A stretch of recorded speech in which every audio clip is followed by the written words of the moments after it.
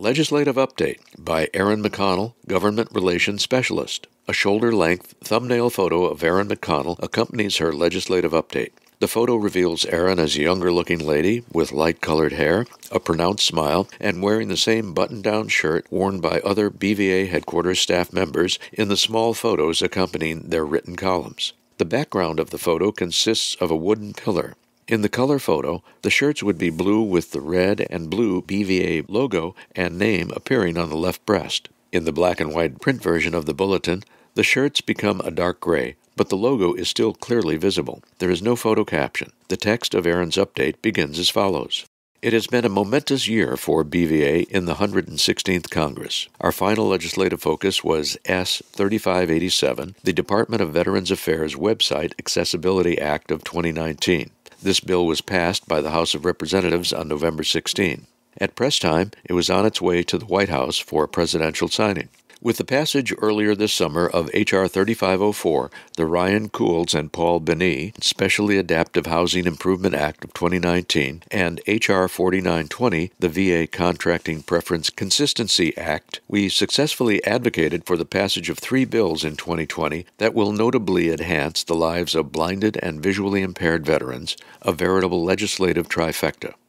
S. 3587 ensures that VA websites are compliant with Section 508 of the Rehabilitation Act of 1973.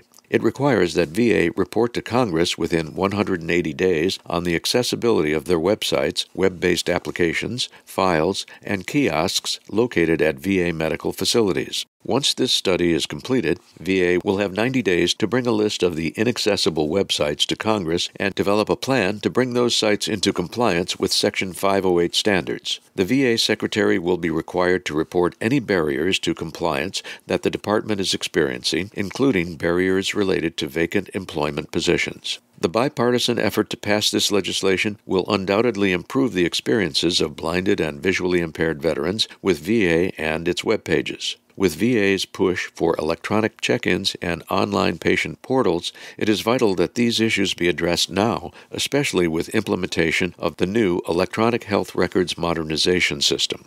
The barriers to blinded veteran access to these websites has, in the past, deprived them of crucial information on earned benefits. Our veterans have encountered obstacles to care that other veterans have not had to experience. We thank Senator Bob Casey, Democrat from Pennsylvania, for recognizing the need and for introducing this legislation, as well as Senate Committee Chairman Jerry Moran, Republican from Kansas, for co-sponsoring it. BVA also thanks Representative Elaine Luria, Democrat from Virginia, District 2, for championing the House Companion Bill H.R. 1199. We are grateful for the tireless advocacy demonstrated of still others on Capitol Hill who have spoken and voted on behalf of blinded veterans and their families. COVID-19 made this legislative session an especially tumultuous one overall. We struggled alongside other advocacy groups to adapt to the new world of virtual meetings and hearings. Organizations were unable to meet with members of Congress and staffers face-to-face, which required us to navigate an ever-changing legislative schedule.